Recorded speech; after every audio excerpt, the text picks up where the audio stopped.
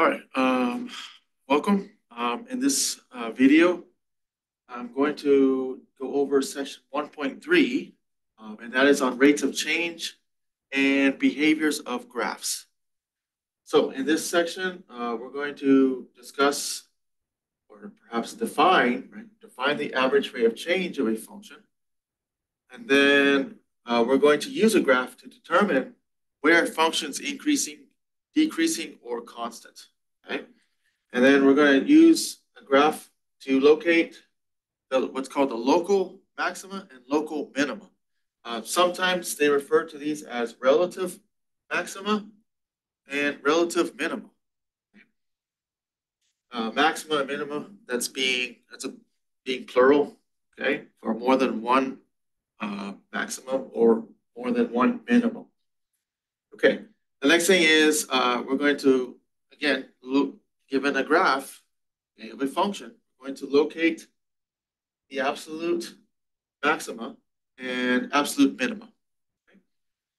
All right, so let's first define the average rate of change. This is a very, very, very important topic, especially if you go into applied calculus or the STEM level of calculus. Okay, it's the beginning. Okay, you can think of it as the beginning of calculus. Okay, combined with some other concepts. Okay, so let's go ahead and define this. And so to start out with, before we actually define this, I want to open this up with an application. Okay. Okay. So first, let's suppose you're in a vehicle, right, or you're driving a car, and you're driving along, right, and you're starting from some point. Let's say you get into the car, you turn on, and you start from there. So that's our starting point, and then you drive, okay, and let's assume, right, that we're going at a constant rate, okay, and we're interested in basically, okay, we're interested in finding the average rate of change over a given time interval. Okay, so let's draw up a graph for this.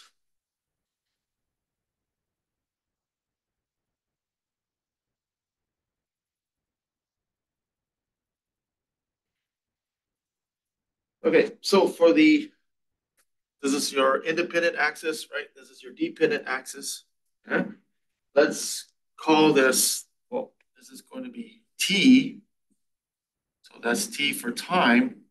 And let's assume that time is in hours.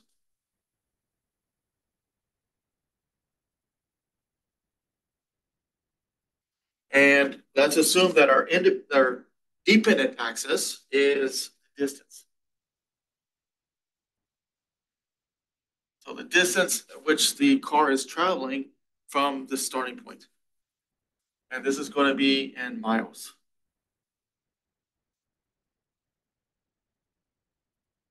Okay. So let's first assume, right? So as you're in the vehicle, let's assume after 1 hour that the car has gone 50 miles. So here's 1 hour, right? And here's 50, right? So we have a coordinate there. Remember in section 1.1, we talked about ordered pair. Okay, that is, right? This is an example of an ordered pair. T is 1, the distance is equal to 50. Okay? Input, output, right? Okay. Okay, so here's some more data points that were given. After 2 hours, the car has gone 100 miles.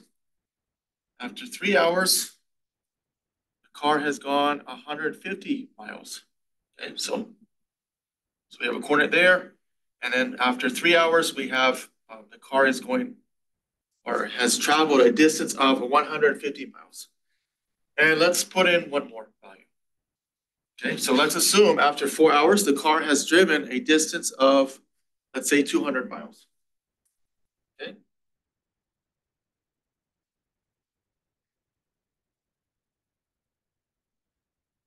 Okay.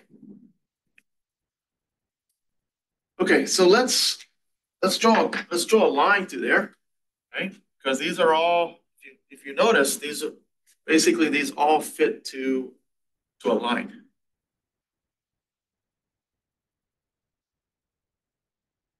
Because remember, in the beginning, we said that we were looking at an application where the car is going at a constant rate.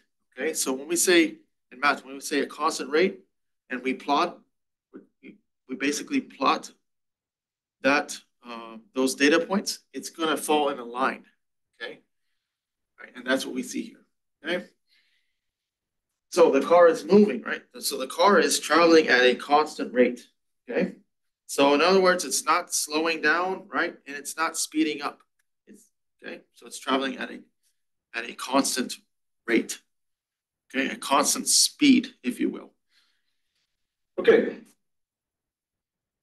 so so this is given, okay, and let's say we want to find, okay, let's say we want to find the average rate of change over some given interval, okay, particularly the time interval, okay. So let's calculate that. So let's say in this case, the average, in case we're interested in the rate of speed, right? So the average speed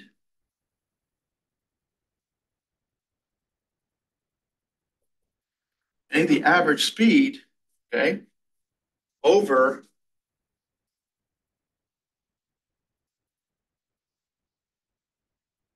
the interval from 1 to 4.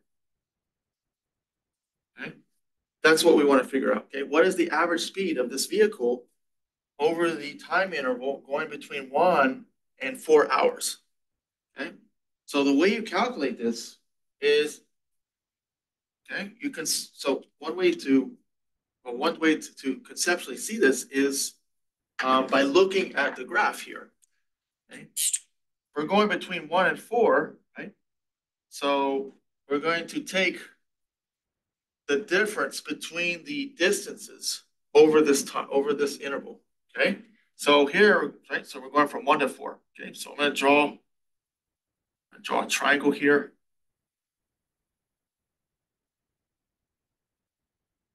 Okay, and so what we're going to do is we're going to take, okay, we're going to take the distance, okay, distance over this interval, okay,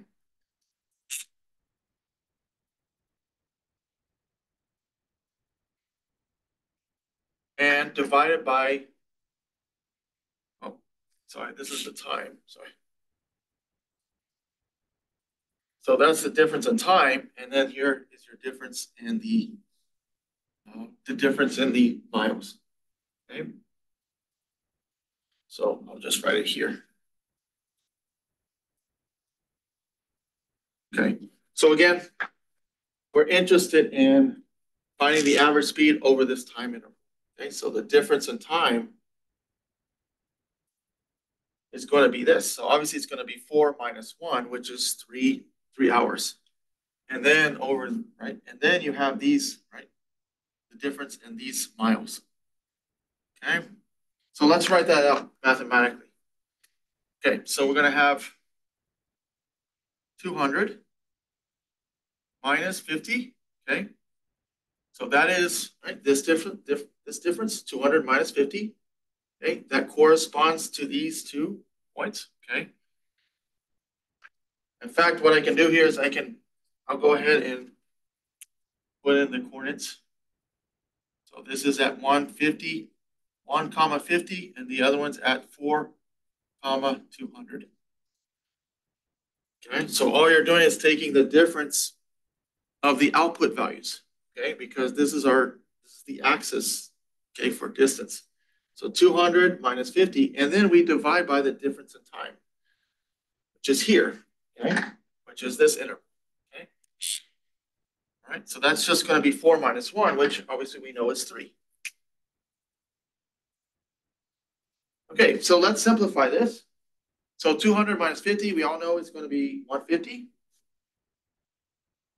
divided by 3. And so 150 divided by 3, right, it's going to be 50 miles, okay, per hour. Okay, so the units is very important here. Remember, this is the speed, right? So the speed is always the change, right? The change in distance over the difference in time. Okay.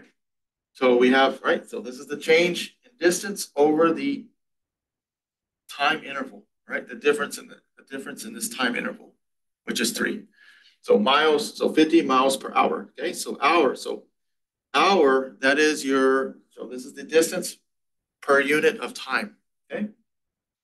All right. So that is, right? So that is how you calculate the average speed. In other words, that is another way of saying, or a general way of saying the average rate of change over this time interval. Okay. So let's do another one for a different, right? For a different time interval. This time we want to calculate the average speed between or over the time interval between 1 and 3.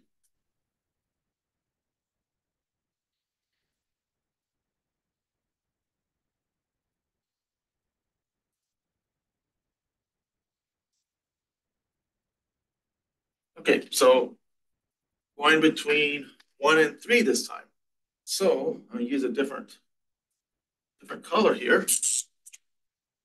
So here is 3, right? So so this is basically 3, comma 150. Okay, so so that is the corresponding triangle for this interval. Okay, so again, so we're going to take the difference, right? And okay, the difference for this, okay, the difference in these values divided by the difference in the time values here. Okay. Okay, so this time, our time interval, right, is this. Okay, there's the time, and our distance is going to be here now.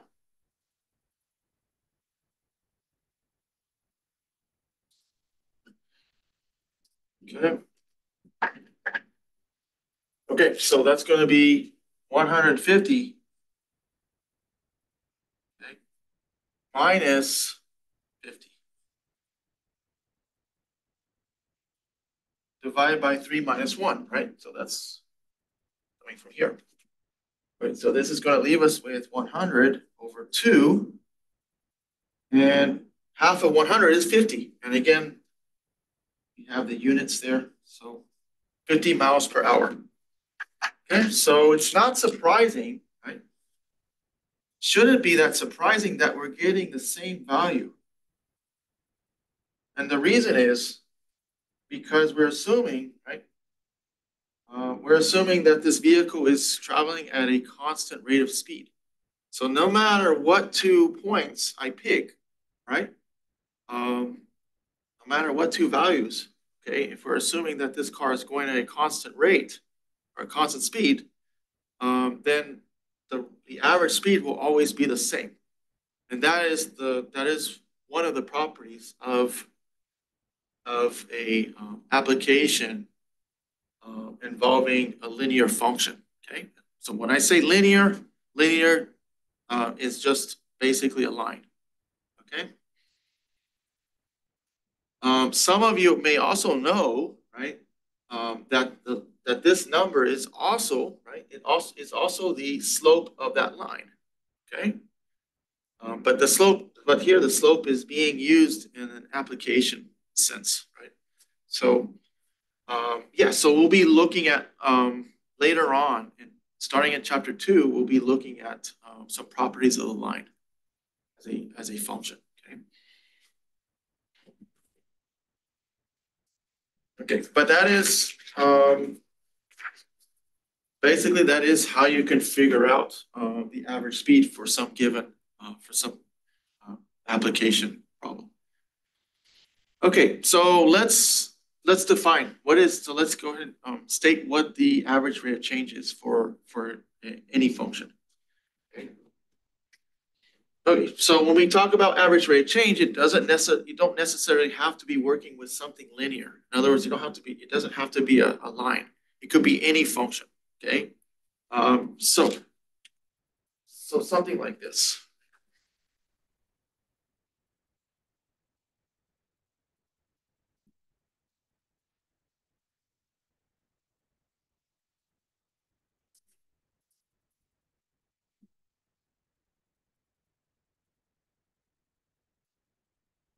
So again, there's my independent axis, my dependent axis. So let's assume that the function looks like this. Okay. Okay. So this is a nonlinear function. Okay. I'll just write that here.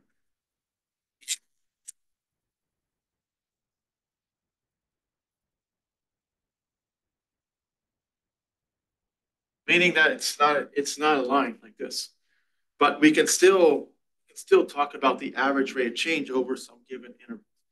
Okay, so speaking of intervals, let's define what our interval is. So let's suppose that x1 is here, and over here somewhere is x2. Okay, so what I'm going to do is we're going to figure out the outputs for each of those.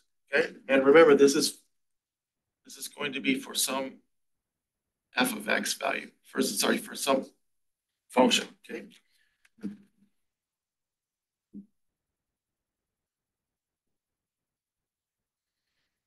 Okay. So tracing these back up. Okay. So x1, right? So x1 and x2 are your inputs. When you put them into whatever this function is, it's going to be f of x1. And here it's going to be f of x2. So just this, right? So we're working with just some general variables here. Okay, and in a few minutes, we're going to go over some specific examples. Okay, so let's go ahead and what I'm going to do is I'm going to draw a line to connect these points.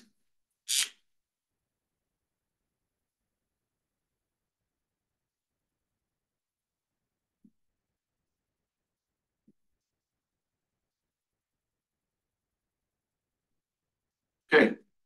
By the way, so that line, okay, is what's called the secant line.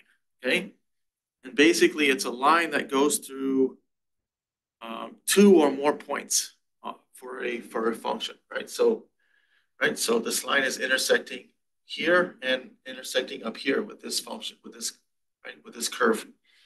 Okay, so we call that a secant line.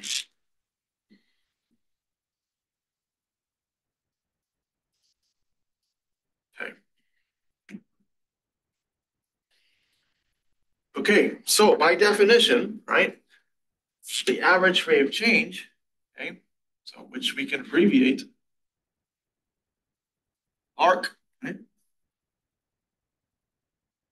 is basically, okay, it's the, right, remember, so it's what we did over here. It's the difference in the function values. So f of x2 minus f of x1 divided by the difference in this interval, okay? So again, what we can go ahead and I can go ahead and sketch in the rectangle there. Sorry, not rectangle, it's triangle.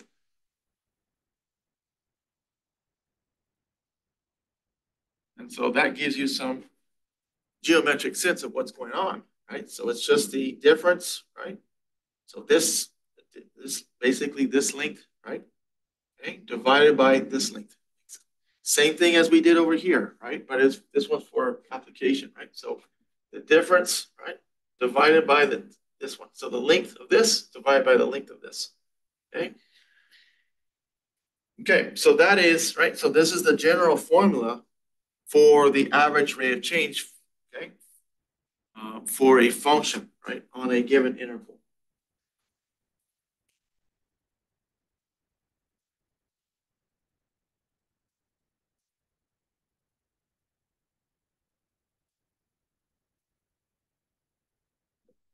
Okay, so the average rate of change given our function on some interval, okay? So whenever they ask you, okay, whenever you're given a problem and asked to find the average rate of change, they have to give you the interval. And if you think about it, right, think about what we did over there and here. So this average rate change is really nothing more, right? It's nothing more than the slope of that secant line, okay? So like I said, later on, we're going to get into, we're going to discuss some properties of the line, but that's what this is. This is just the slope of that secant line.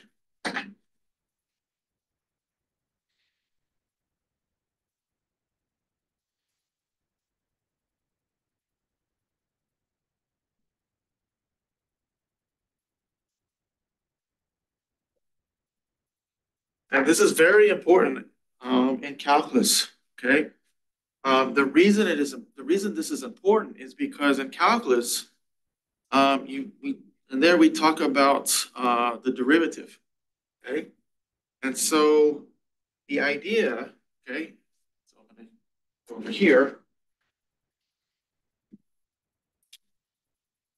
So going back to this, right, this part, this line here. Any 2 points, right? Any 2 points, you can figure out the slope for that line, okay? Basically, the slope is just basic. It's basically this formula here, okay? Distance, right, divided by the difference. This distance divided by this distance. So now, what if, right? What if the function looks like this? Okay, so something that's not linear, right? Okay, something that's not right in a straight line. So how do you, right? So how do we find the slope of this? Well, so it turns out that it depends on which portion of the function you're talking about, right? So it turns out that the slope of this kind of function, right? It's going to be, like I said, it's going to be dependent on where you are. So, for example, so if I'm there, right, or let's say I'm here, those are going to have two different slope values because it turns out that the slope of this function is going to be, okay, by definition, it is basically the slope of what's called the tangent line. So the tangent line is basically where that line and the function intersects at one value, one point in a certain region. Okay. Right. And so we have something over here as well, right? So you have this.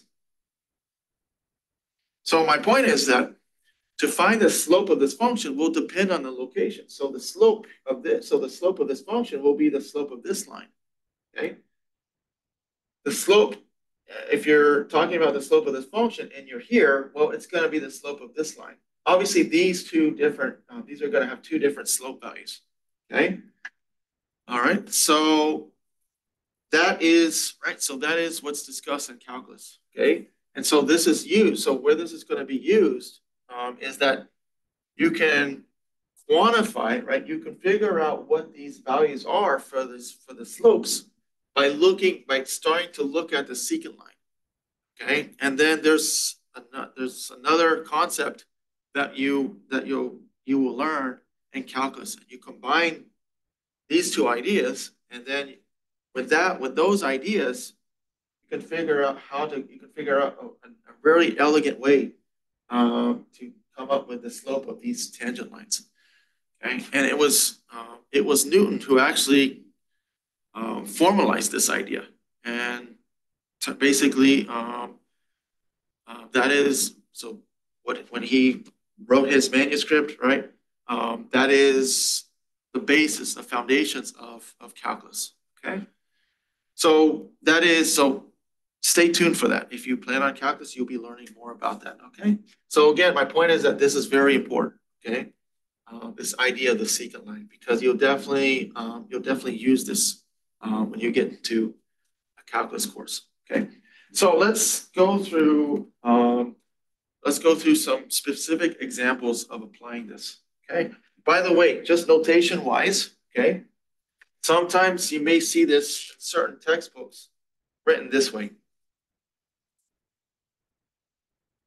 especially in calculus books. So might as well introduce it now. Sometimes you'll see this in pre-calculus books. Okay. So this symbol just means change. Okay. Right. So change in y. That's what this is. Right. It's a change in y divided by the change in x. Okay. That's all that means. Okay.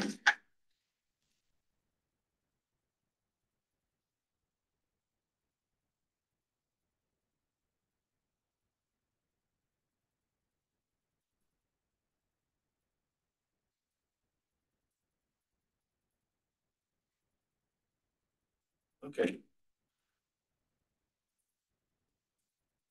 So this is delta y, delta x. Right. So same thing, just using different notation. Okay. So let's look at some specific examples of this. And we're going to go through quite a few examples of this because it's really important topic. Okay. Let's see. So let's do that over. Let's see. I think I have space over here. Let's see.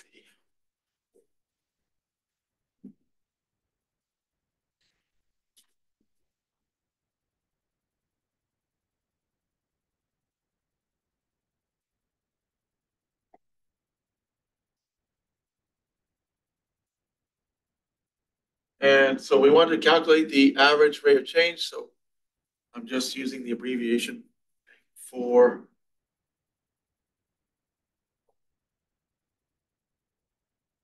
this given function. Okay. So we don't always, remember, we don't always have to use f of x. Okay. It's very important to be able to learn how to work with different letters. Again, especially if you're going to calculus or any other math calculus, but you on this one. Okay. Right. But the important thing is that this is right. This is just using function notation. So this is saying that h depends on t. So t is the independent variable here. So we have the function 2 times t squared minus 2, and we want to, right? And we want to calculate the average rate of change for this function from t equals 3 to t equals to 6.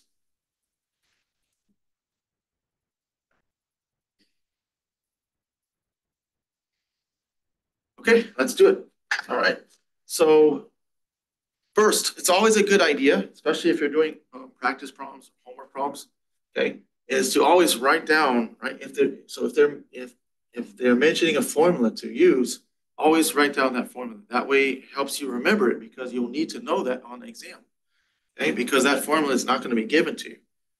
Okay. So we're going to go ahead and write this down.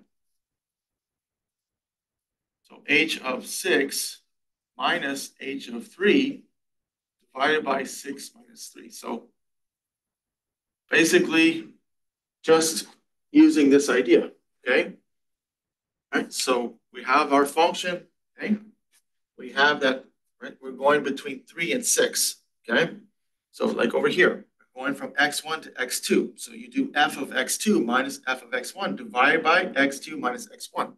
By the way, if you switch these and you don't switch these, your answer is going to be off by a negative. So if you accidentally switch this, then you need to switch the bottom, okay? Otherwise, you're going to get different value, okay?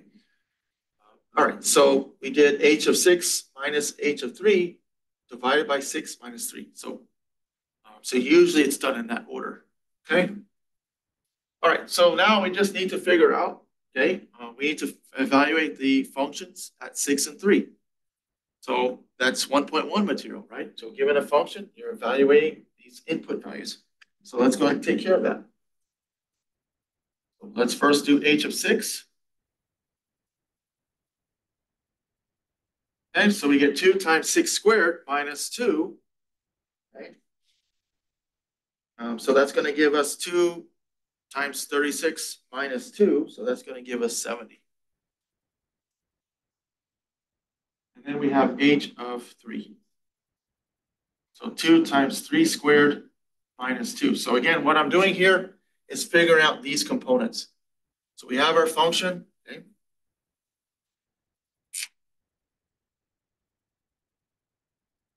Okay. So you're putting in 6 here, right? So you put 6, right, and replace t with 6. Okay, so 2 times 6 squared minus 2, and then 2 times 3 squared minus 2. Okay, so this is going to give us, so this is going to be 3 squared is 9, right? 2 times 9 is 18. 18 minus 2 is 16. So now we plug everything in, okay? So we have this value.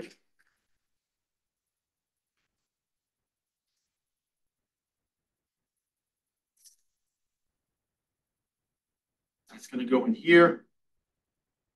And then we have the other value. That value is going to go into here, okay? All right. Okay, so we get average rate of change, okay?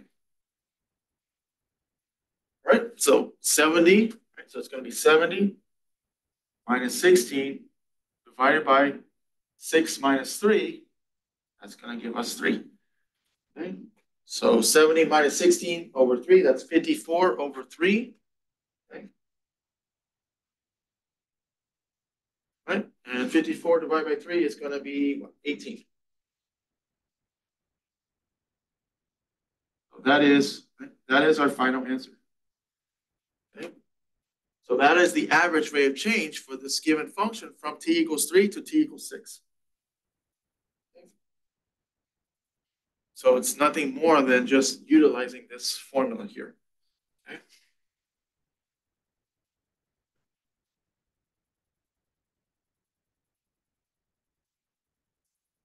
All right, let's look at another example.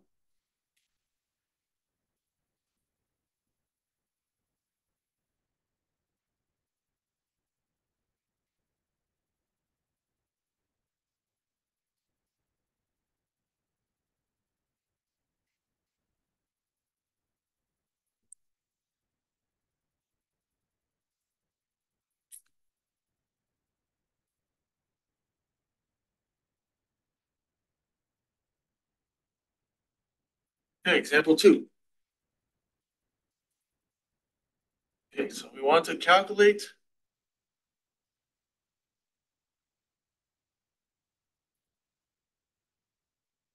the average rate of change for this function.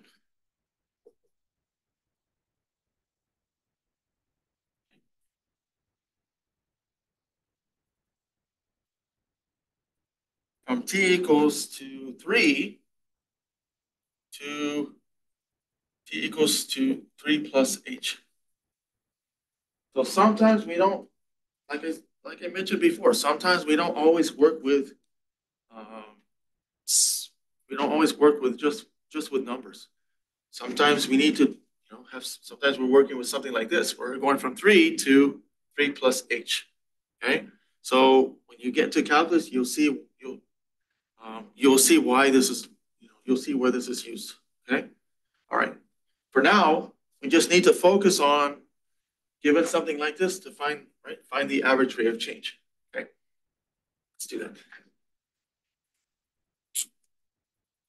So again, I always recommend writing down the formula first. That way you start to remember it. Okay. So when it comes time to the exam, you already know what the formula is, and you already know how to utilize it.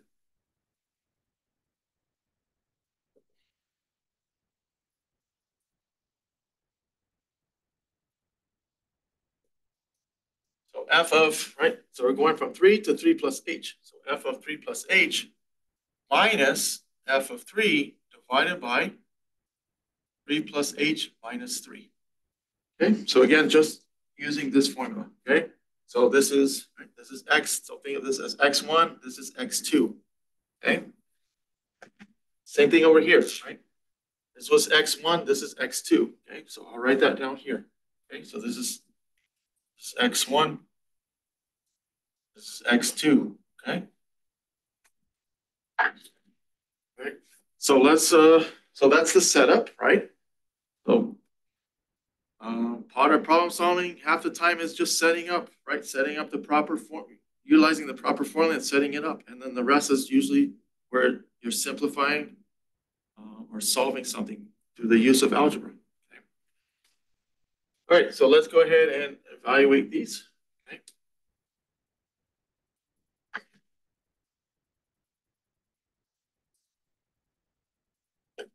So we have f of 3 plus h. Actually, I'm going to use different color here just in case it doesn't, in case it's not showing up well there. Okay.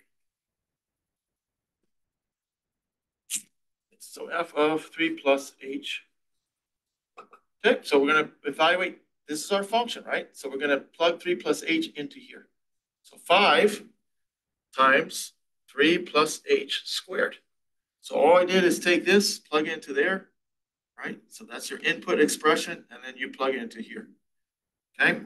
And then we do the same thing with f of 3. 5 times 3 squared. So that is going to give us, so we take care of the power first. That's 9. 9 times 5 is going to be 45. Okay? By the way, on the exam, there are no calculators allowed, okay?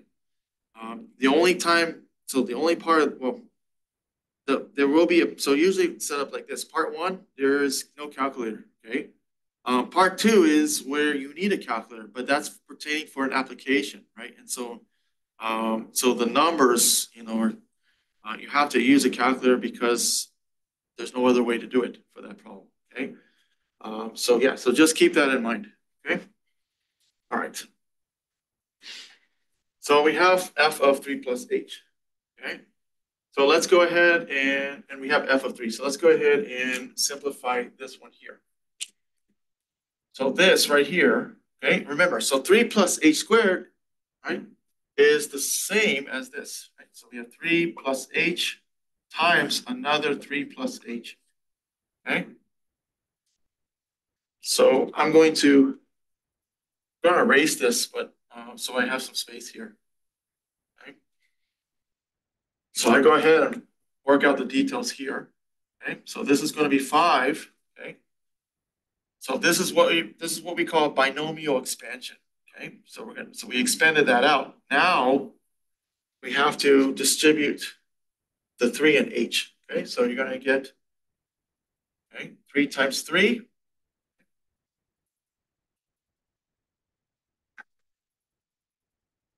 right? And then we get 3 times h times 3, and then h times h. Okay, so let's write that out. So we get 3 times 3, right?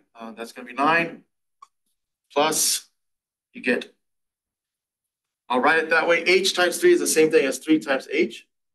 And then we have, right, another one here, okay, 3h. Okay, and then h times h is h squared, okay? So we get 3 times 3, okay? Then we get 3 times h, and then another 3 times h, okay? And then h times h, okay? So doing this kind of thing, this is an MD60 material, okay? All right, so you really need to be, right, for pre-calculus, for college level pre-calculus, you have to know you have to know your algebra, okay?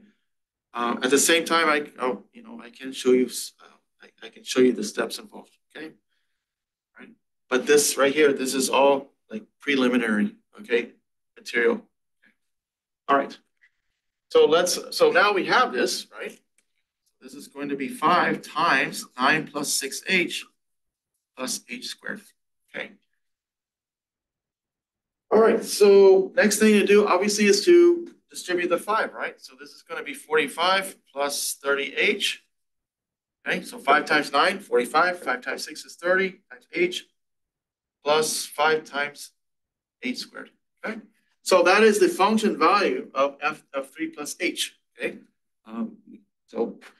if you're doing the homework 1.1, you probably most likely encountered problems where they ask you to evaluate the function at these kind of expressions. So now we're using it here. Okay, like I said, math is a very cumulative subject. All right, so we have this. Okay, so now, and we also have f of 3, which we did earlier. So I'll go ahead and write that back up here. So f of 3 is going to be 5 times 3 squared.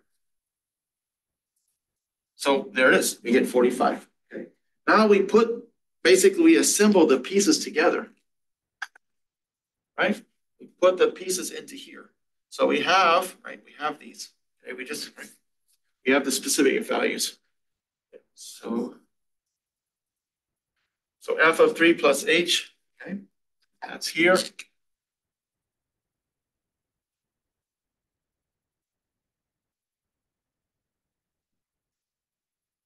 and have f of 3 here, which is here. So we're going to plug those into there. Okay, so we get 45 plus 30h plus 5h squared. Okay, minus f of 3, which is 45.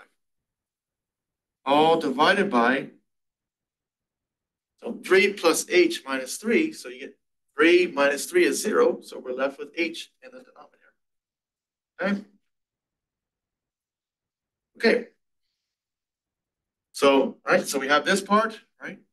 Minus 45, all divided by h. Again, h is 3's cancel out, gives us 0, and then we have h left.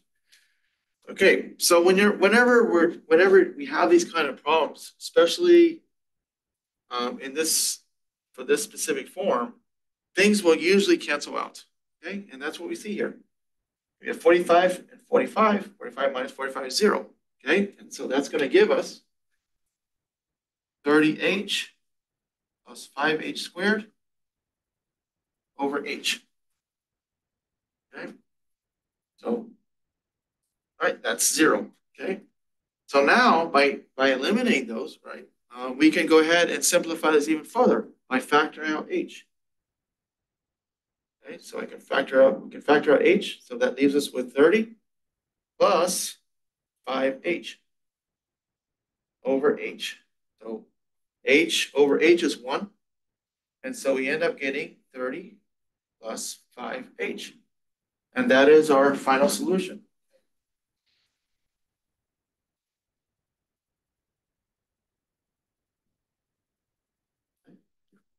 So like I said, later in calculus, this is going to be infused, right, into another concept, okay? And then you'll see, at that time, you'll see the importance of it. So at this level, it's important to be able to do this algebra, okay? Because most likely when you get into calculus, the professor will ask you, okay, they will have this information and they'll say, okay, the average rate of change will be this. They won't explain this part because that is what you're learning now, right? So they won't have time to go into the details, okay? Because they're teaching other concepts, okay? So just keep that in mind, all right? Okay. So the thing here now, right? So the important thing is that you're learning, right? You're using the algebra that you learned, and applying that to this average rate of change. Okay. All right. So let's look at a different example here.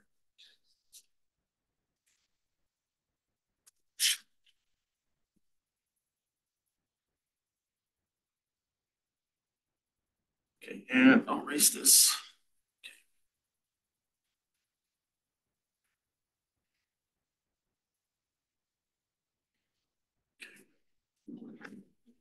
Okay, example 3.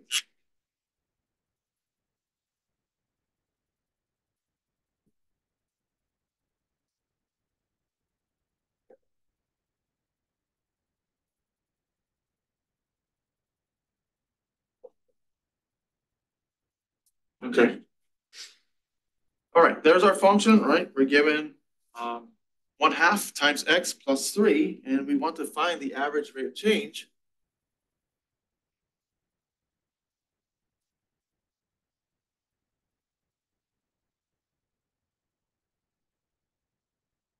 Okay. So sorry, there's 2 parts here. So find the average rate of change for the following intervals.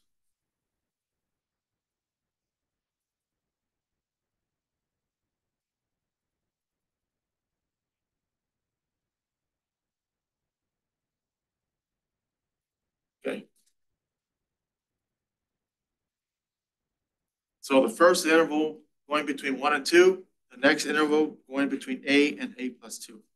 Okay, let's go through this. Okay, looking at part A. Again, let's write out the formula. Okay, so since we're dealing with f, this is going to be f of, okay, you have f of 2, right, minus f of 1 divided by 2 minus 1, okay? That's all there is, okay? All right, so now we have to figure out those components. So we evaluate the function at 2, okay? So f of 2 equals 1/2 times 2 plus 3. So 1/2 times 2 is 1, right? So 1 plus 3 is going to be 4. Okay, so now let's do the same thing for 1. So we get 1/2 times 1 plus 3. So 1/2 times 1, obviously is 1. Oh, sorry, obviously 1/2, right? So 1/2 plus 3. Okay, and so don't be afraid of fractions, okay? You have to get used to them. So 1/2 plus 3, in case you forgot how to do this, okay, I'll show you that. Okay. So we need a common denominator, right? And so we need to multiply, right, this one by 2, okay? Right. The reason is, right, because we want a 2 here, so we have to multiply the top by 2. Otherwise, we'd be changing the original value, right? So now, this is going to be what? You get 1 plus 6 over 2. So you merge them to, you put them over the common denominator. So this is going to be 7/2. Okay. All right. So there's our two function values. Okay. So now, okay, we go ahead and plug those in.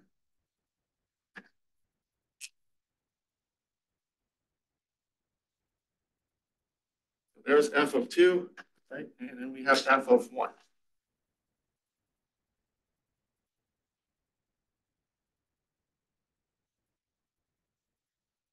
Okay.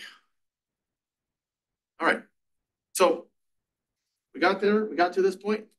So now let's plug everything in. So we're going to get f of 2. So that's 4 minus f of 1, all divided by 2 minus 1 is obviously 1. Okay. Okay, so again, so this is the same as 4 minus 7/2, since we're just dividing by 1. Using the same technique here, we can rewrite this as 8 over 2.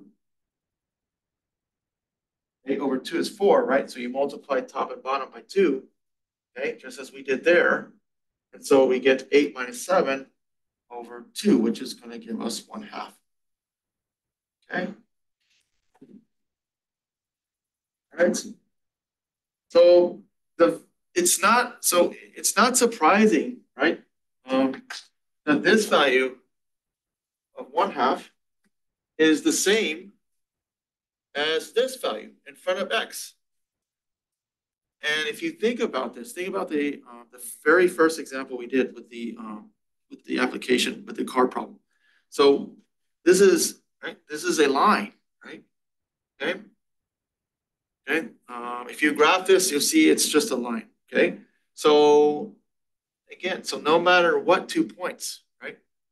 Okay, no matter what 2 points you use, because this is a line, okay, the values are going to be the same, right? So the average, in fact, for the line, right, the average rate of change is the slope of that line. So that's why these are matching. That's my point. Okay.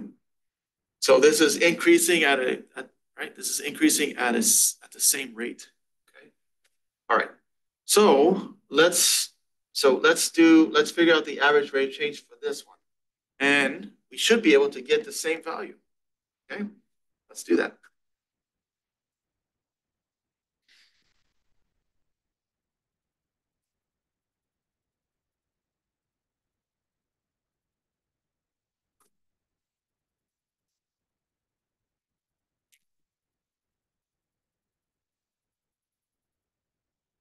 For B, okay.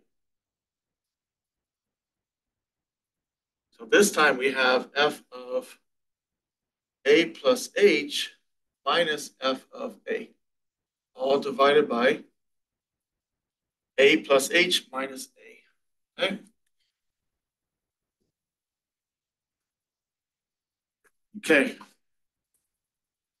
All right, so let's go ahead and calculate these. Okay. f of a plus h, well, this is just going to be plug in or replace x with a plus h. So we get, right, so we get this. Okay, and let's go ahead and distribute the 1/2.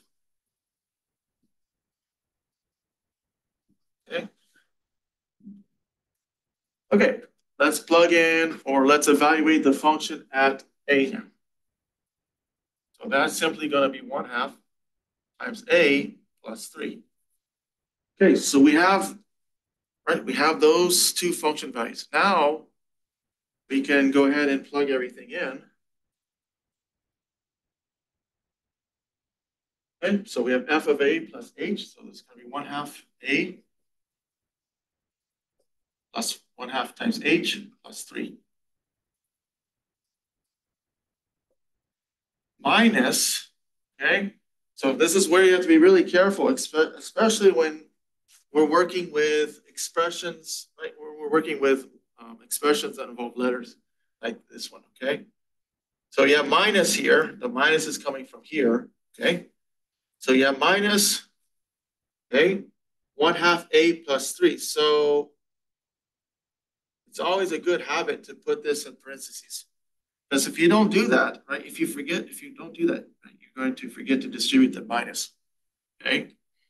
So if you right-think this, it's wrong, okay? Because the minus here gets just, it affects everything here, right? Right, so we put, right, so we put this in parentheses, okay? Just as a reminder, okay?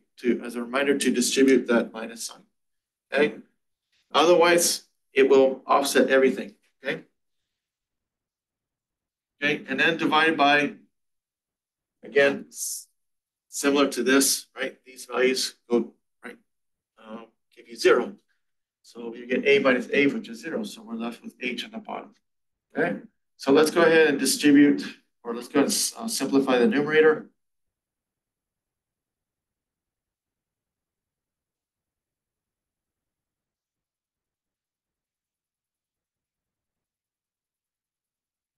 Okay. So remember what I mentioned a while ago is that if everything was set up properly, okay, then some of the terms should cancel out. So what we see here, 1/2 a minus 1/2 a. 3, right, positive 3 minus 3. So that leaves us with a term with h in it, okay?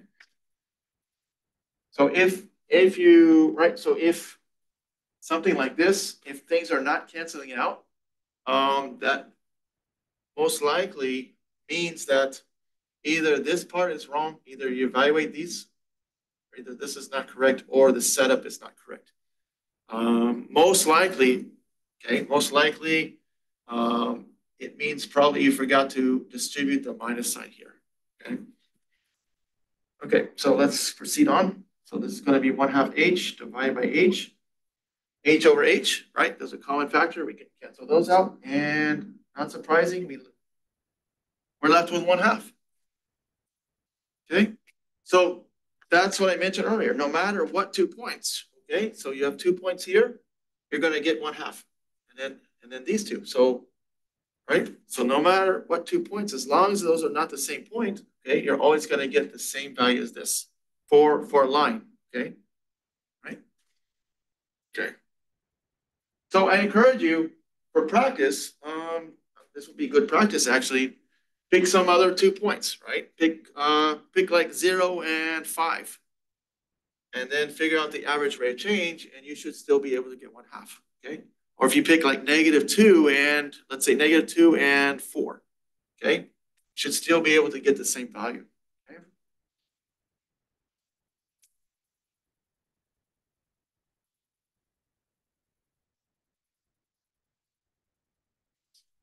Okay. Okay, let's look at a slightly more involved example.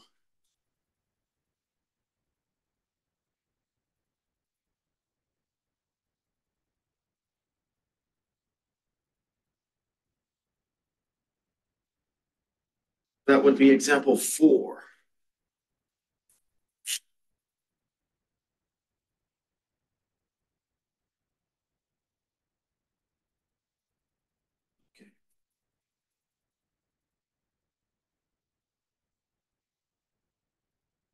Okay, so find the average rate of change for g of x equal to 2 over x plus 1 over this interval.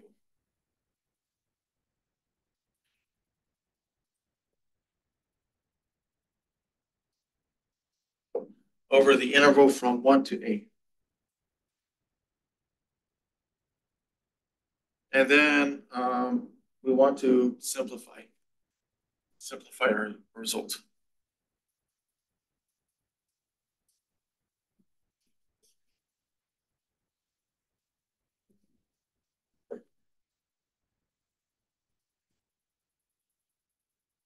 Okay. So again, right, the average rate of change is this time, right? We have g of x, so it's going to be g of a minus g of 1, all divided by a minus 1. Okay, so just setting up, right? And then we're going to plug everything in. So let's figure out g of a. That's going to be 2 over a plus 1.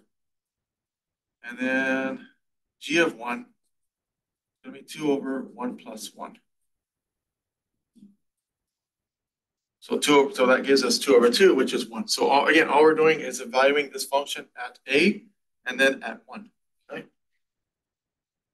If you have any issues of evaluating function, now is the time to ask. Okay, you can come by the Math Center, right?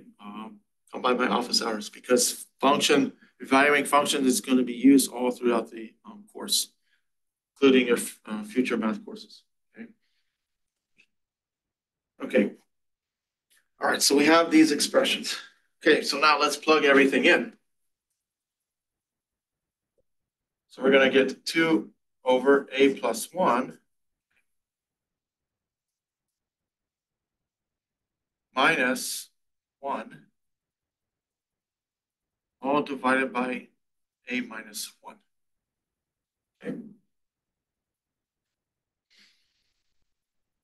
Okay. All right. So there's our expression, right? There's our average rate of change. But we want to simplify the result because this is what we call a compound or sometimes complex fraction, meaning that we have a fraction, right? We have a fraction within this bigger fraction. So ideally, it's always a good idea to simplify these. Okay. Right. And so let's go through and do that. Okay. So the way to simplify this is to look at your denominator. Okay. Notice that we have look at the denominator for each part. So we have a plus 1 here, and then we have 1 on the bottom, and then we have 1 on the bottom here. So the only denominator for each of these terms is a plus 1. So what we can do in order to clear that denominator out, okay, we can multiply this top part by a plus 1. Okay.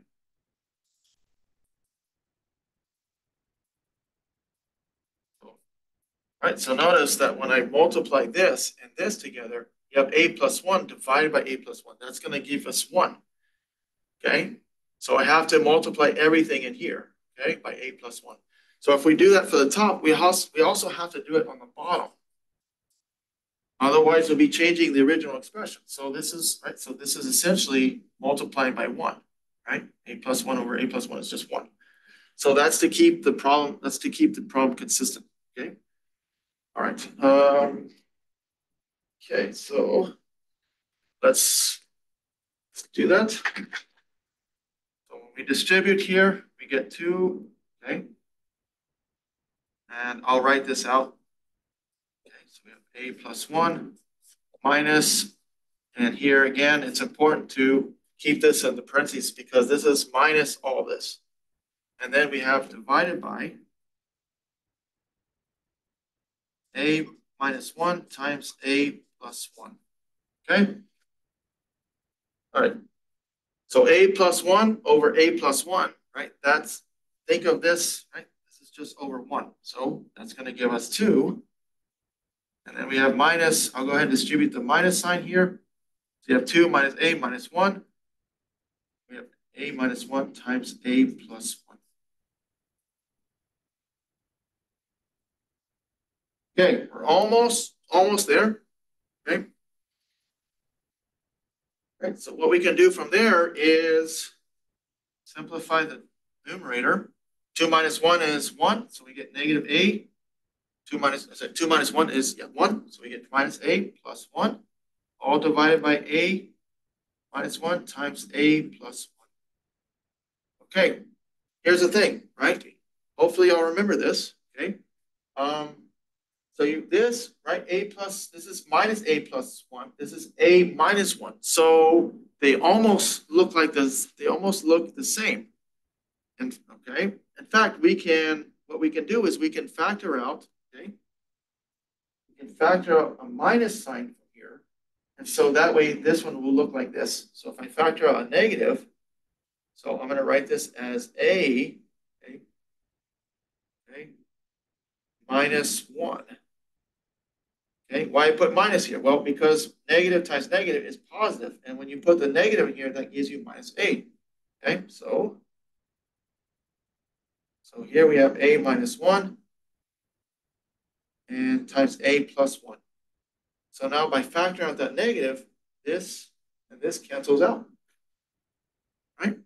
Okay, and we're left with 1 on top, okay, divided by a plus 1. And that is the solution that we're looking for. Okay. And there should be a negative there. Okay. So the negative is coming from here. Okay. So again, okay, factor out a negative from here. That leaves us a minus 1, which is matching this. That allows us to cancel out that. So that leaves us with a negative 1 on top divided by a plus 1. Okay. All right. So again, this is MD60 material, to be honest. Okay, that's what they're learning. That's what they learn in that class.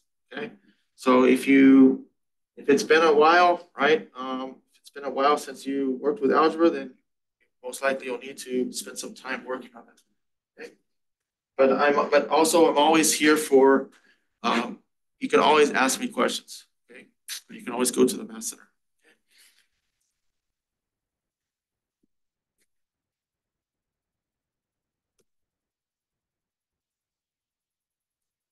Okay, let's do example 5.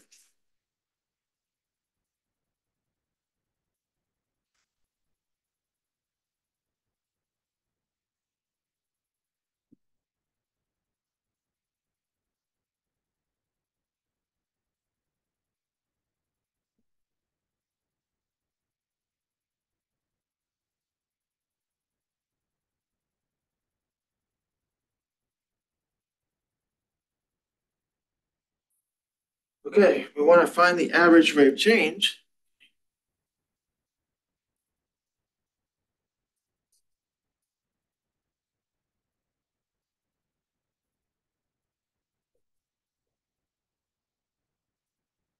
Given this function.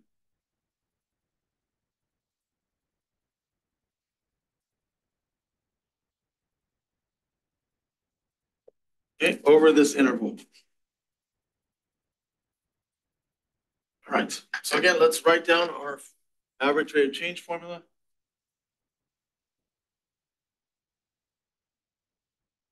So since we're dealing with f, we have f of a plus h minus f of a divided by a plus h minus a. Okay, so f of this expression minus f of this divided by this minus this. Okay, so again, we need to evaluate our function at these two expressions.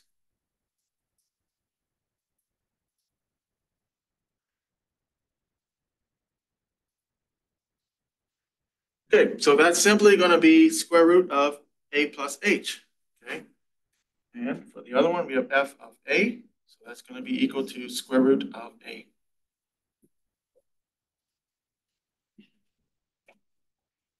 Okay, so let's plug everything in.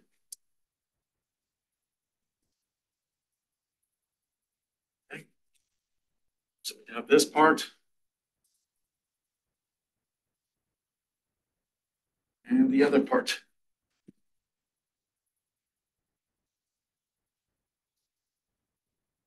Just like we did here. Okay, same thing, right? Plugged, right? Plug this into there. And then we plugged this into here. Okay? All right.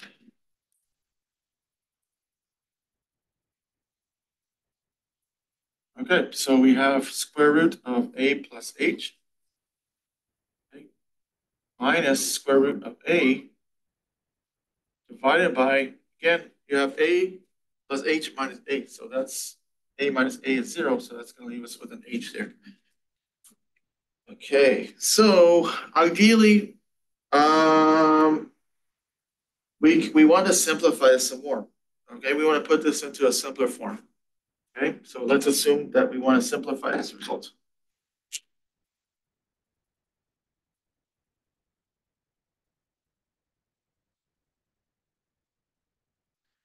Okay. All right. In other words, can we go through a process, right, an algebraic process, and factor out this h on the bottom? Okay. Okay. So let's do that. Okay. Let's do that up here. So we have square root of a plus h minus root a over h. Okay. So to do this, we have to use something else. Again, you're using some other concept, right? That's a prerequisite for this course. And that is using something called the conjugate. Okay. So let me explain let me go over, review what that is.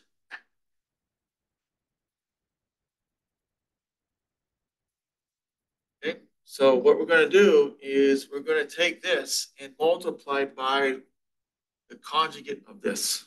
Okay. So the conjugate of this is going to be, okay, we have square root a plus h, and then we change the sign. Okay, and then we have root a here. So basically the conjugate of this is this, and the conjugate of this is this one. So they're conjugates of each other. Okay. So that's what I mean. When we're using the conjugate, that means that we have this, right, with two different signs here. Okay. So if we multiply the top by that expression, we have to do the same thing on the bottom. All right, because we don't want to change the original problem. Okay. So that technique, that is using the conjugate. Okay.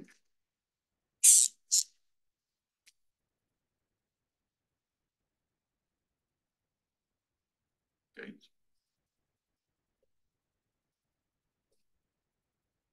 Okay, so you have different signs there. So if that was plus, this is going to be minus. So they have to be opposite. Okay. So that is using the idea of the conjugate. Okay.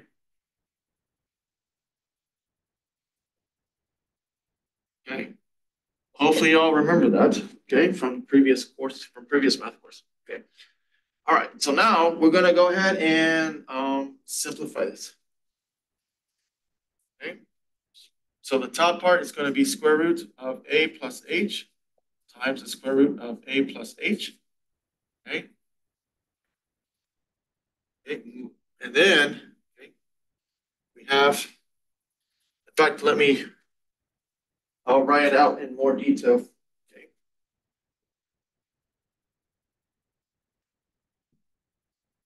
Okay. So this is going to be, so we have this.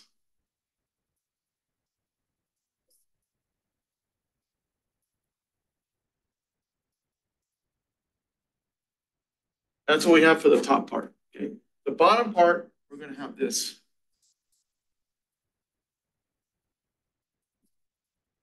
We have h times this one. Okay. All right. So that's what we have right now.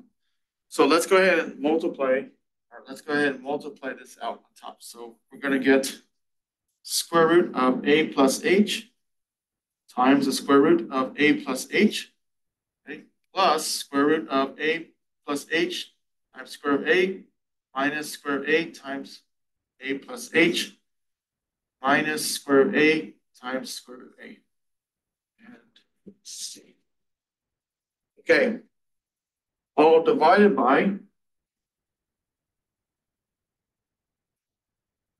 the denominator.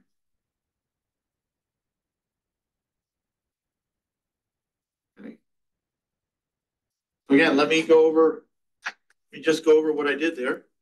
So again, this is right. This is the binomial expansion, right? So, right, you have this minus this plus this, right? So we have this. That's that one, and we have minus. Okay. Okay, that's that term. Then we have this one. Okay. Right, which is right. So you have this. Okay, sorry. So this one, right? And then we have these two, which is here. And then we have this one. Okay. Okay. So I'll go through that again just to make sure. Okay. Okay. So we took this one, multiplied with this one. That's that term. And then we have this one. Right? Okay. So we distribute this to these two terms. And then we distribute this one, right? Which is here. And then we take this one and distribute here. Okay. So that gives us the last term. Okay. So you may know that by what's called FOIL, which is basically just a distribution idea. Okay. So all right. So let's go ahead and simplify this. Okay.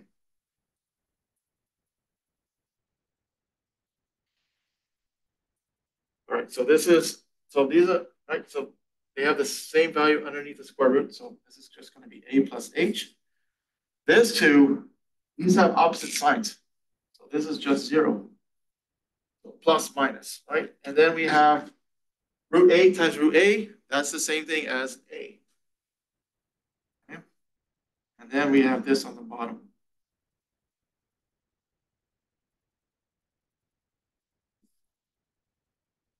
Okay, so see what's happening now. Again, on top we get a minus a, which is 0. So we're left with h here, all divided by h on the bottom. And then we have h times this.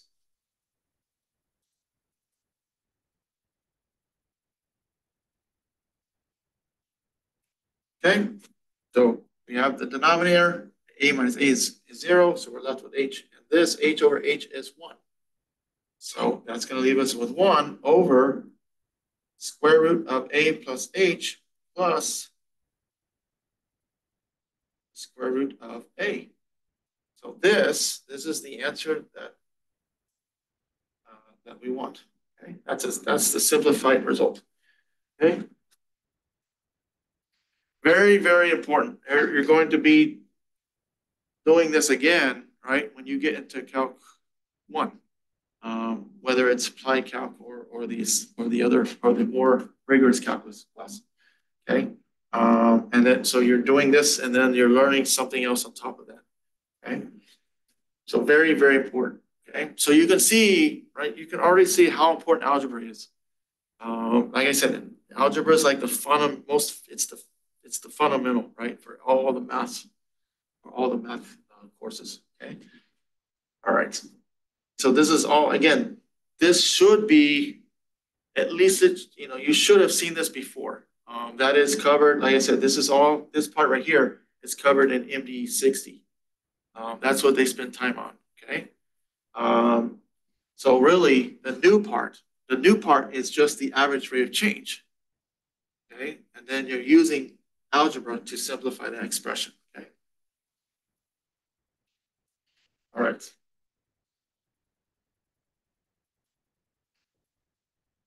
All right. So I think I went through a different variety of problems involving average rate of change. So So make sure you look over these examples again, and obviously do the assigned problems. Okay.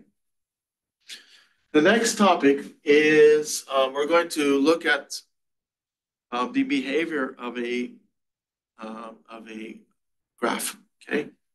So we're going to look at what it means for a function to increase, decrease, or be constant. We're going to look at how to determine that. Okay.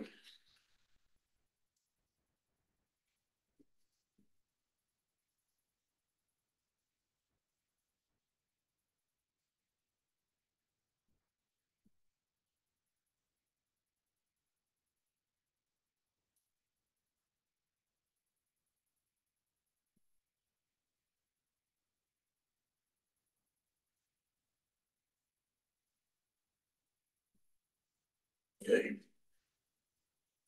Alrighty, let's look at this.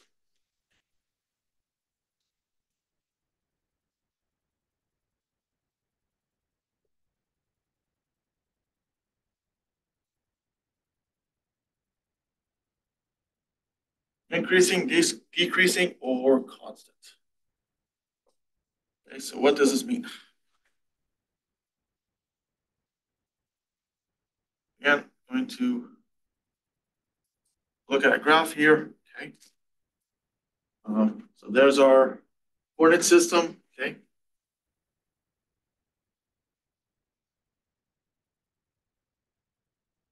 I don't know if I said this before, but whenever you're drawing, you're plotting something on a graph, it's always important to label your axis. Okay. Very, very important. Okay. All right. So let's assume that the function we have, it looks like this.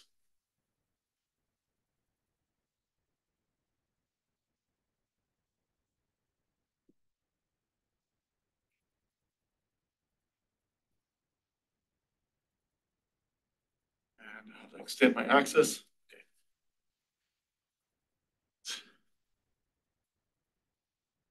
Try to straighten that up. Okay, very good. All right, and let's say, okay, so in these problems that you're going to see, it's important, right? It's important to identify where function increasing, decreasing, or constant. So this is our function, right? So the first thing you have to identify is where the function is changing direction. Okay. So I'm going to go ahead and identify those. So if you notice, right? So first of all, when you're doing these, when you're doing this kind of problem, you always read the graph from left to right. Okay. So right. So notice, like, think of this as a roller coaster. Okay. So as you move along this direction, again from left to right, okay, you're going up, right, and then up the roller coaster, and then back down. Okay. So that right there, that is what we call a turning point. Okay, that is where there's a change of direction, right? So you're going up the roller coaster, right, and then going back down. Okay, and so we're going back down, right, and then all of a sudden you're going to go back up. Okay, and then the roller coaster flattens out. So there's a change here, and then the roller coaster goes back up. So there's a change here. So it's very important to that's very important to recognize those points. Okay, so again, those are called turning points. Okay.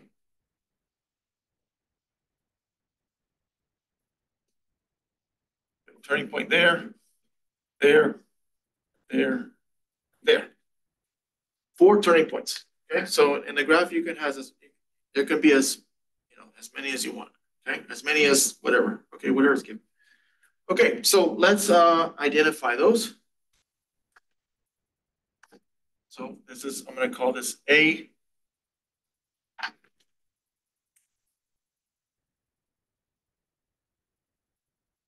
This is B. C.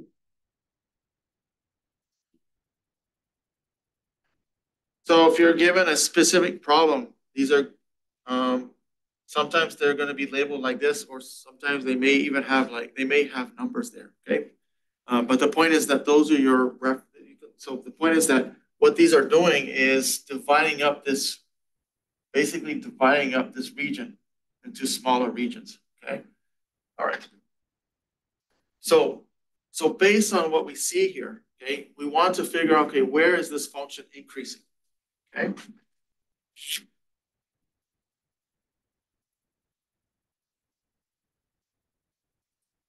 Okay. And the way we describe this is through, right, is through using the x values as, right, as the locations. Okay. So, right, as in terms of of where, of where this is happening. Okay. Whether it's increasing, decreasing, or constant. Okay. So when we say a function increasing, okay, that just means that's where the output values are getting bigger and bigger and bigger. Okay. All right. Meaning in this case, our y values are getting bigger. So again, you're reading the graph from left to right. So as you go from this way, right, as you go in this direction, okay, you're going to go up. Okay. So always remember that you're reading the graph this way. Okay. Always from left to right. And that's going to be important because your solutions are going to be in terms of intervals. So we're going up, right? Okay, so you're going up. So that means the y values are getting bigger and bigger. Okay, and this arrow means that all this arrow means is that this is going to continue going down. Okay, but don't get confused with that. Remember, we always read it from left to right. So the y values, right, are going from this way to this way.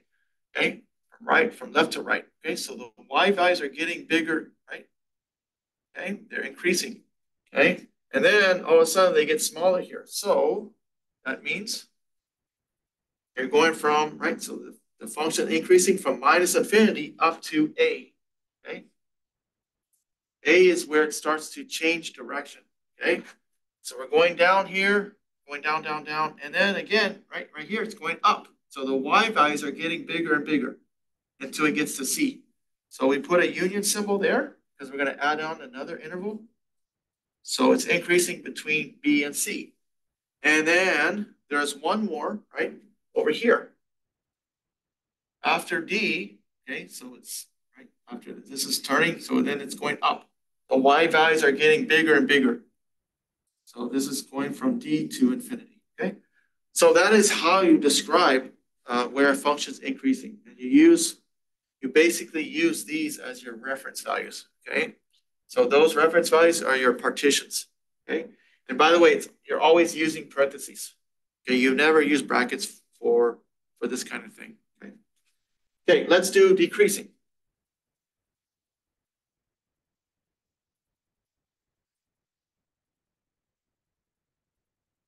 Okay, so decreasing means that's where, which part, right? Which of these intervals is the function decreasing, meaning the y values are getting smaller and smaller. Well, that's going to be here, right? You're going, right? Think of this as a roller coaster. You're going down. So the y value here, right? The y values are getting smaller and smaller. Okay, and so that's occurring from A to B. Okay. All right. So again, I'm just going to, so if you compare, right? If you compare the y value here and here, the y value here, right, is bigger than the y value here. So it's getting, right? So the y values are getting smaller only in this interval. Okay. Whereas over here, right, if you compare these 2 points, okay, the y value here is smaller than the y value here. So, okay, so these are getting, the y values are getting bigger and bigger. Okay. All right. The third possibility is the constants. Right? Constants. Right? Say it's remaining constant. Function is remaining constant means that the function is neither increasing nor decreasing. Okay. So it's right. So it's just so basically it's just a horizontal line, and that's what we see here. Okay. There is no change, right? There's no change in the y values. Okay.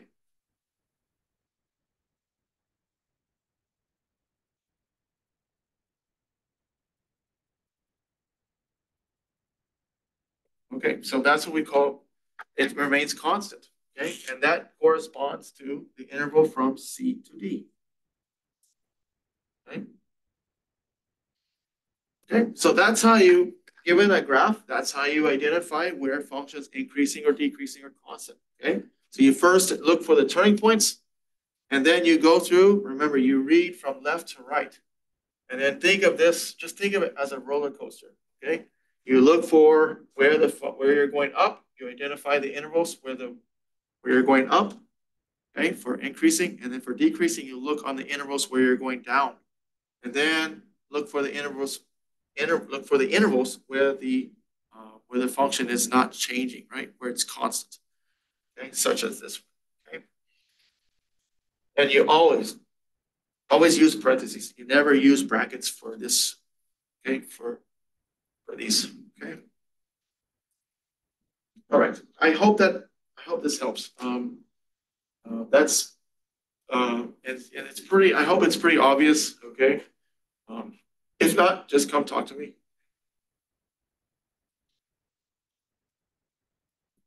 Okay. All right.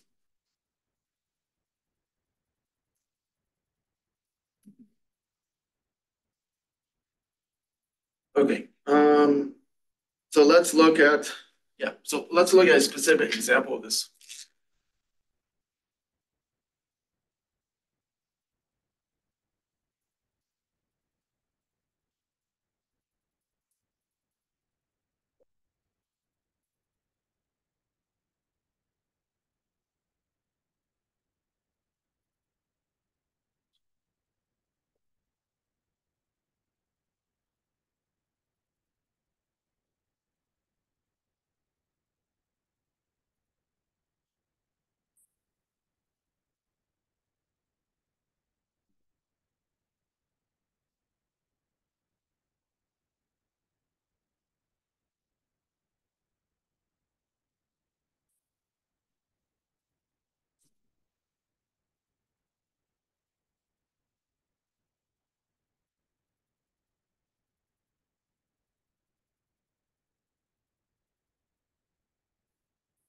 Okay.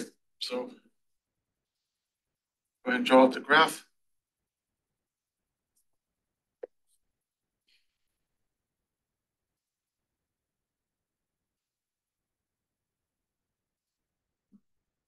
Sometimes the graph is given like this, where it doesn't have it doesn't have arrows like on this one, okay? But it's the same kind of idea. Okay? So this one, okay, we are given the specific numbers here. So let me go ahead and write those. Okay, we're given, let's see, so -1 is here. Then we have 1.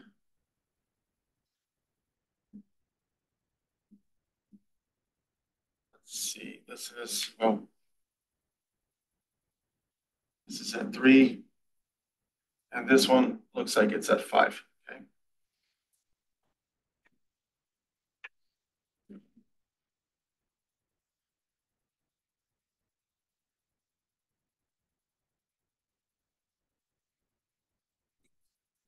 All right.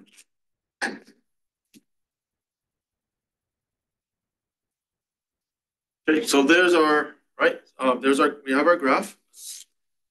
Let's call this f of x. Okay. So in this case, when you see something like this, it's starting here and ending here. Okay. All right.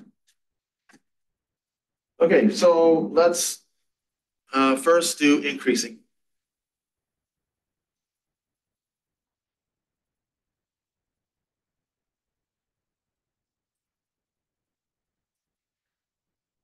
Okay, so increasing, again, think of this as a roller coaster, right? So you're going up, okay? Kind of a rough looking roller coaster here because of this sharp turn. But in any case, right? So you're going up, okay? So your y values, right? So the y, right? The y values are getting bigger on this interval. And it's going back down, right? And it's going back up. So there are two intervals, right, where this function is increasing. Okay, the first one, right, it's going between -1 and 1. Okay. Remember, you always use parentheses. Okay. And then we have the third one, right? We put a union symbol there. Okay. I didn't. Let me just write that. Right? So this is basically called a union. Okay. Just all you're doing is that's a way you can. So you're taking sets and putting them together. Okay. So we have minus 1 to 1, and then the other one's from 3 to 5. Okay.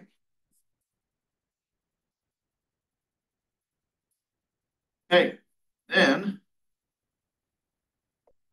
decreasing, right? There's only one interval. Okay. That's here, right? The y values are getting smaller, smaller, smaller, right? Until it gets to here. So that occurs on this interval from 1 to 3. Okay. So remember, so the increasing, decreasing, you're looking for increasing, you're looking where the y values are getting bigger, okay? And then decreasing means where the y value is getting smaller. And you describe those in terms of the intervals on your x-axis. Okay, so again, so the function's increasing over this interval, it's increasing over this interval, and then the function is decreasing over this interval.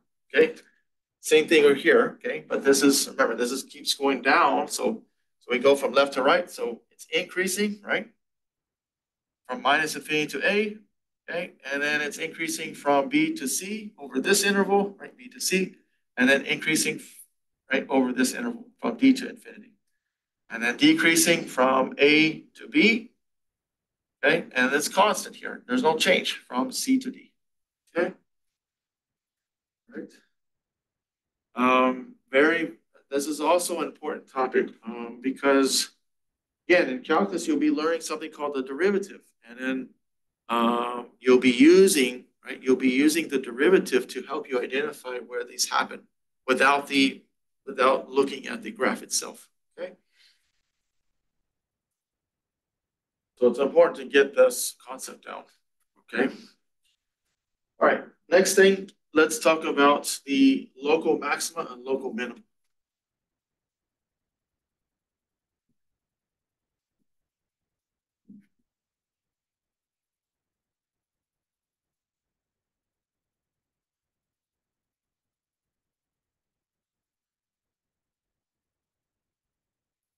Okay. Another very important topic.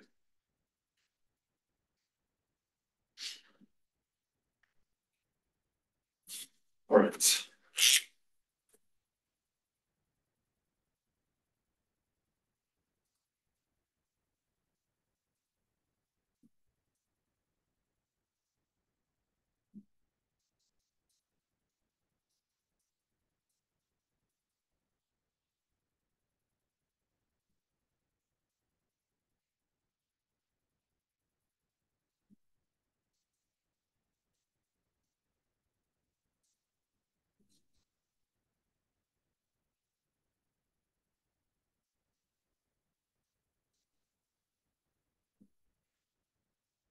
Okay. By the way, so local, sometimes we call it relative. So local maxima or relative maxima. Same thing here. Local minima or relative minima. Okay. Um, so you'll see why that is the case in a few minutes here. Okay, so so we're using the graph to identify these. So let's go ahead and sketch the graph.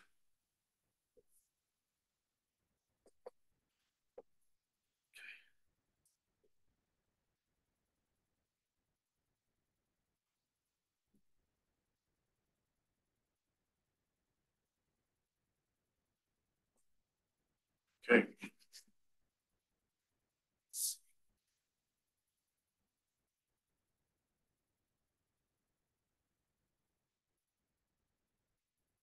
Right.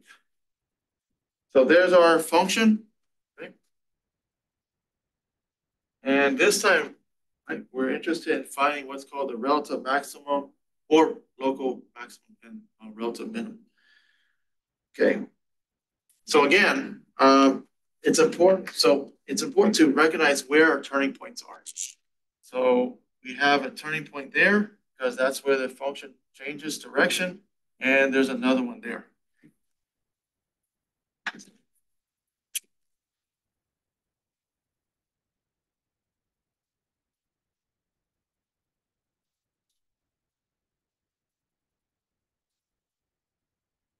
those are called turning points. Okay. And where the function changes direction. Okay. All right. So if we look here in this region, okay, what I'm going to do is I'm going to put an interval here. Okay. So if we look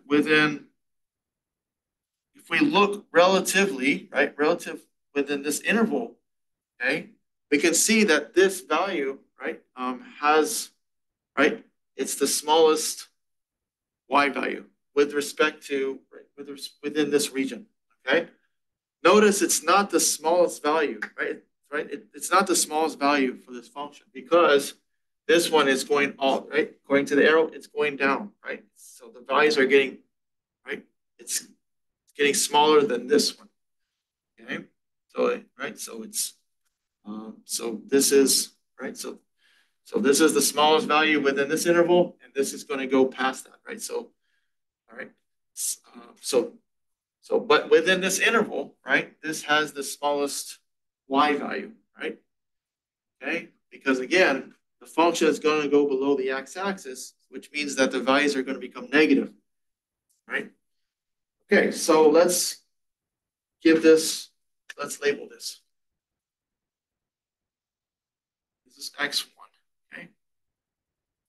And so if I'm calling that x1, and this is my function notation, this is just going to be f of x1, okay? So basically, this is what's called a relative minimum or a local minimum, okay? Which means, right, this is the lowest point, okay? It's the smallest y value within a certain region, okay? Because again, over here, these are going, right? Okay, this is going to go, eventually it's going to get, the y values are going to go lower than this one, okay? So within this region, right, that is what we call, again, that's what we call a relative minimum, okay? And so this is how, so the way we write that is this way.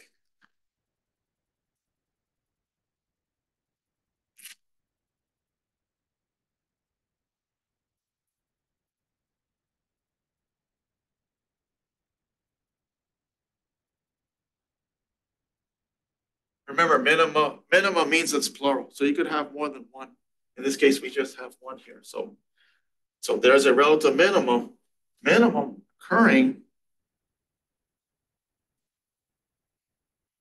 or you can say at x1, okay? So when you say relative minimum at x1, the x1 tells you where it's located, okay? The relative minimum, okay, if we're not referring to the location, then we say the relative minimum is f of x1. So when we say the relative minimum is something, it means that's right. It's the output. So there's a relative minimum of f of x1 that occurs at x1. Okay. So very important. This statement, right, and this statement are two different things. Okay. Right. But keep in mind, right, we can refer to this as a coordinate as well. Okay.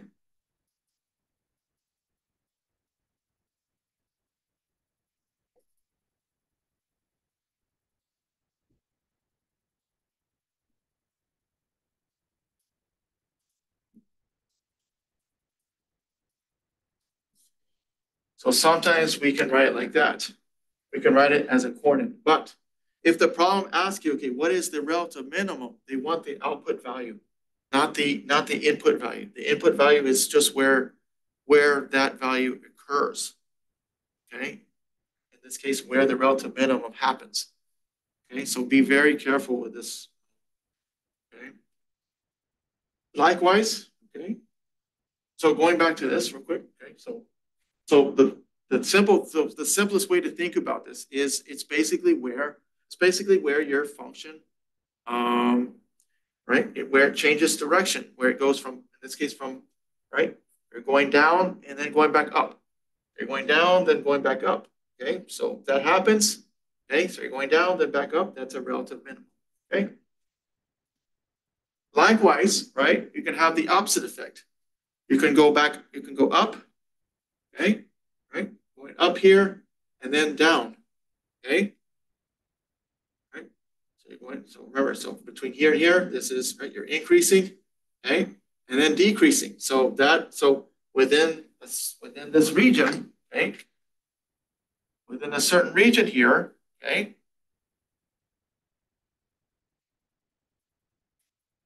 there's the function has the largest y value, okay, with respect to this region.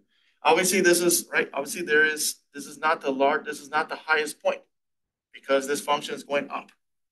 Okay, same thing here. This is not the lowest point in the graph because these are going below the x-axis, right? So these are getting more, right? They're going to get eventually turn into negative values.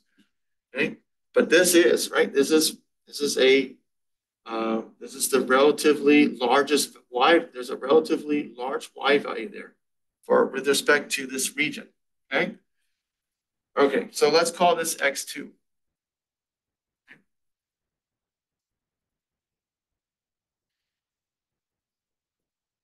So when you right, so at x2, that's f of x2 then. Okay. So the way we write this, okay, we have.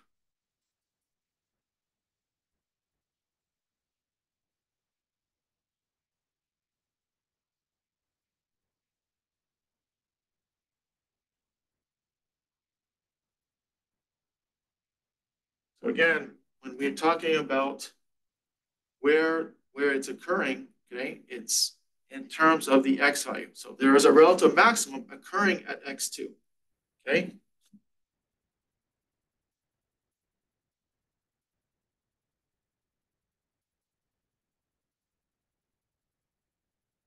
Relative maximum is the corresponding function value. So for this one, it's f of x2, okay? Right? And then we can also state this as a coordinate.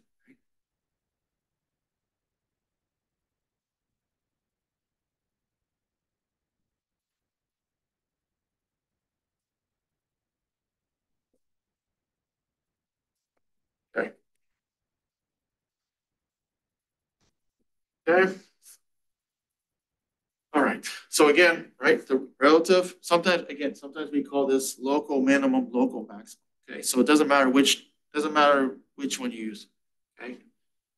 Right. So where the function's going, where you're right, so where it's going down, going back up, that's a relative minimum. Where it's going up, then going back down, that's a relative maximum. So that's the simplest way to think about it. Okay.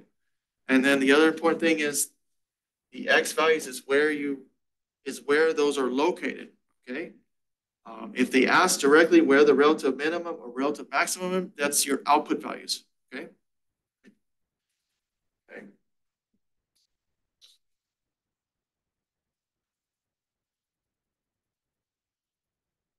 Okay.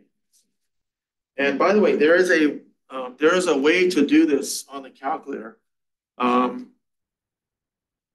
because if we don't have a calculator and you're given a function like this, you have to use calculus to find out what these are. Okay, and so that's why I said all the problems that you'll see, you'll be given the graph. Okay, and then like I said, so I will show you, right? So I will show you how to do this on the calculator.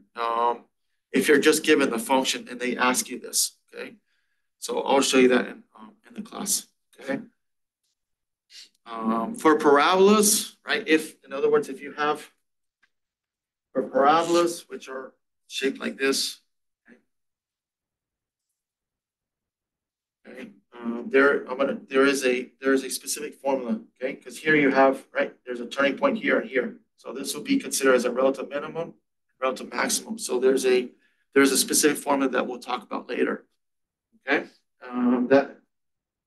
That is in chapter, I think chapter 3. Yeah, chapter 3. Okay. All right. The next thing is to talk about the absolute maximum and absolute minimum. Okay.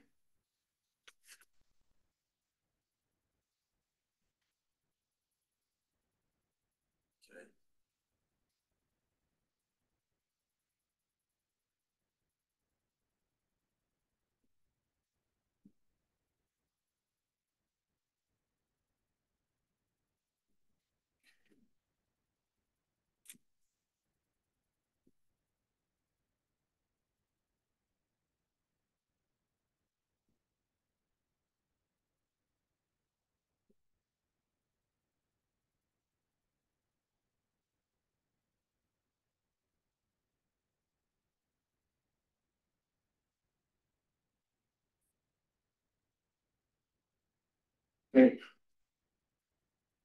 So I'm going to show you three different situations that could happen to illustrate this.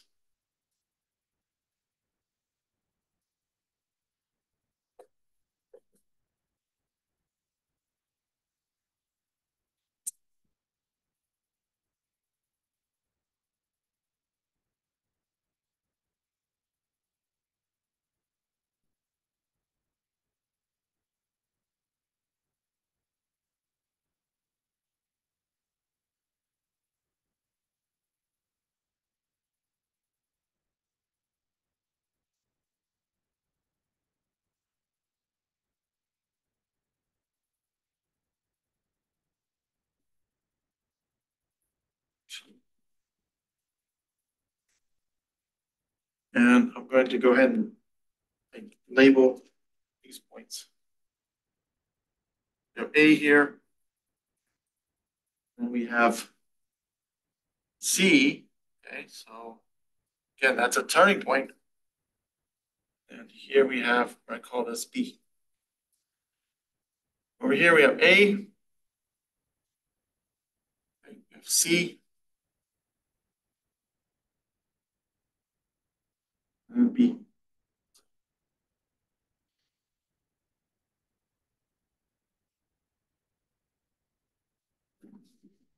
Okay, so function just stops here. And then, let's see, we have A here, C, E. Okay. Okay, so with these three graphs, we're going to look at, we want to identify the absolute maximum and absolute minimum. And then there's an interesting, there's something interesting, there's a conclusion that we can come out, we can derive, or we can illustrate here, okay? All right. So first one, absolute max. Okay, so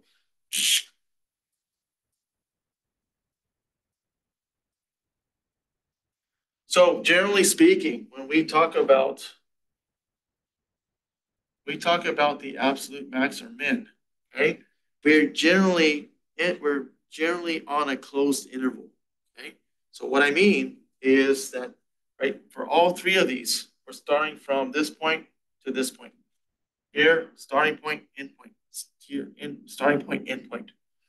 So, okay, so that's usually the case, right? When we're talking about when we're dealing with absolute max or min, we're looking, right? We're looking at the function on a closed interval, okay? Meaning that closed interval. Remember, the boundary points are included, okay? All right. So let's look at the first graph, absolute max. So the absolute max is basically very simple. Looking at the graph, you look for the highest y value, right? The highest point. The highest point, as you can see in here, right? It's not here, right? Definitely not here. It's here. Okay. So you look at your endpoints, right? Basically you're comparing the endpoints and you're looking at the turning point. So those three values. So you see, okay, which one's the largest? Well, it's B. So that's what we call the absolute max. Okay. So absolute max, right? Absolute max, right, is at this point. So let's call this f of x.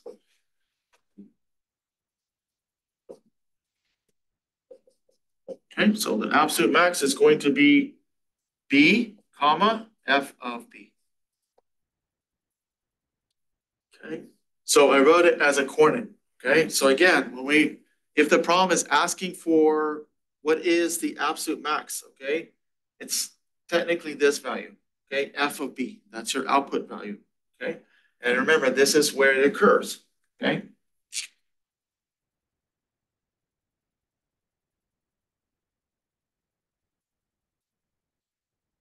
Okay, So this is that's your absolute max. But sometimes sometimes they may ask for it as a coordinate.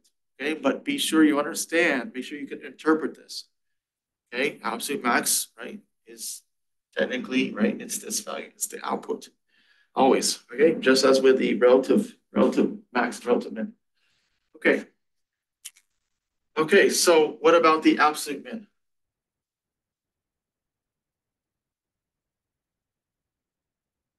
Well, absolute min, it's going to be the smallest y value, right? Which of these 3 points is the smallest y value? Well, it has to be this point, C. So say, okay, so it's going to be C, f of C. So absolute min, right, is here at this point, at this coordinate, okay? All right, not too bad, right? So you look for, so when you're finding the absolute max and min, for the max, you're looking for the largest y value. For absolute min, you look for the smallest y value. Okay, let's go to the next one.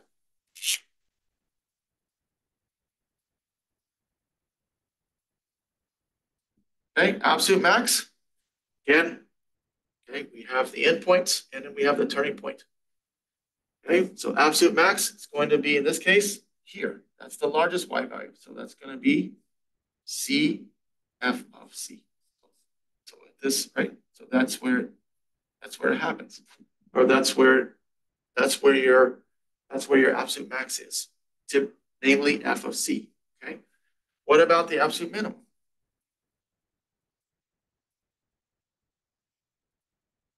Well, again, looking at the smallest y value, that's going to be not here, right? Not here, but here at B. This has the smallest y value among these 3 points. So that's going to be B, comma, f of B. Okay. All right. So again, maximum, right? Maximum is the largest y value on that interval. Okay. Minimum is the smallest. Okay. Max is the biggest, min is the smallest. Okay. Next one.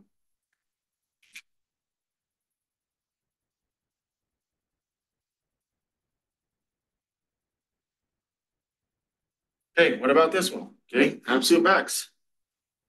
Okay. Well, again, if we look closely, of this point, endpoint, we have the endpoints, and then we have these two turning points. So if we look closely, the largest y value, right, is going to be this one. So that's going to be B, right? And then f of B.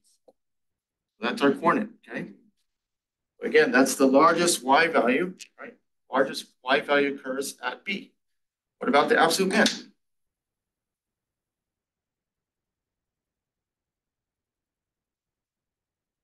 Absolute min, that's the smallest y value. So if you look closely here, okay,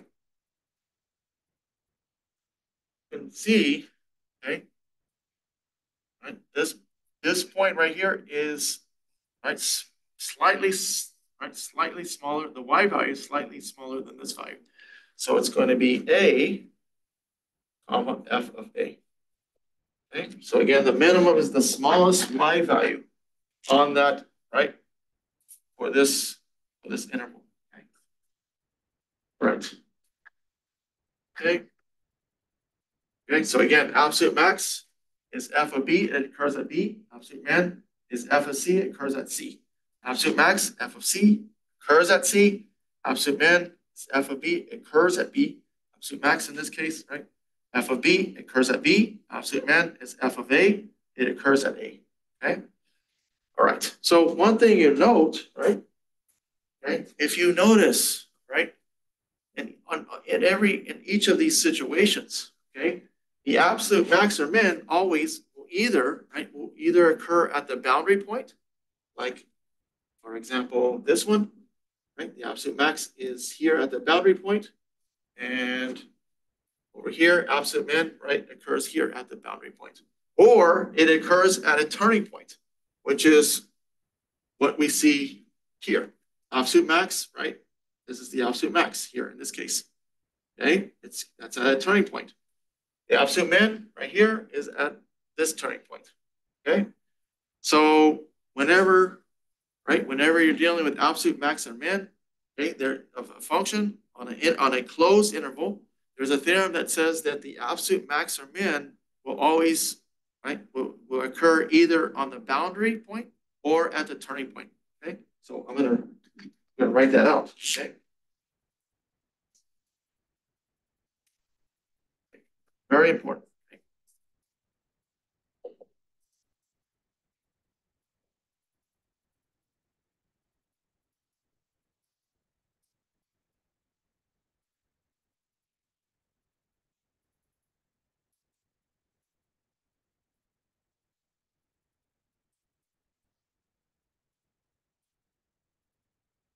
So the absolute max, absolute min, always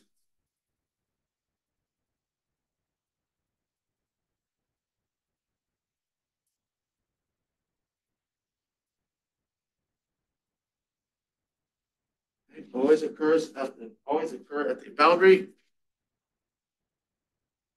points.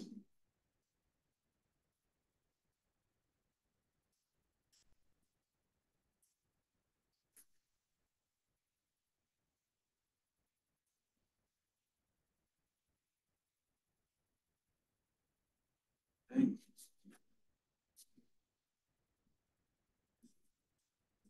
Or at the turning point.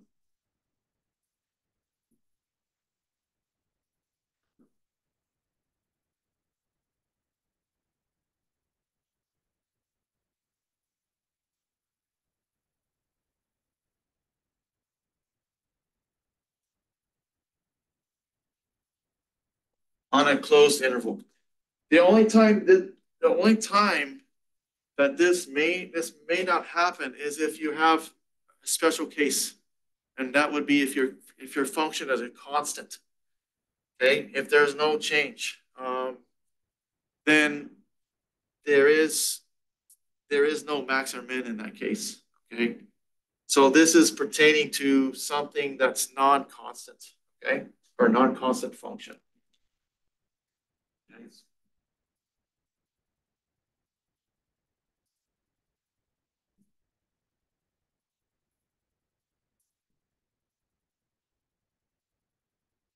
Okay.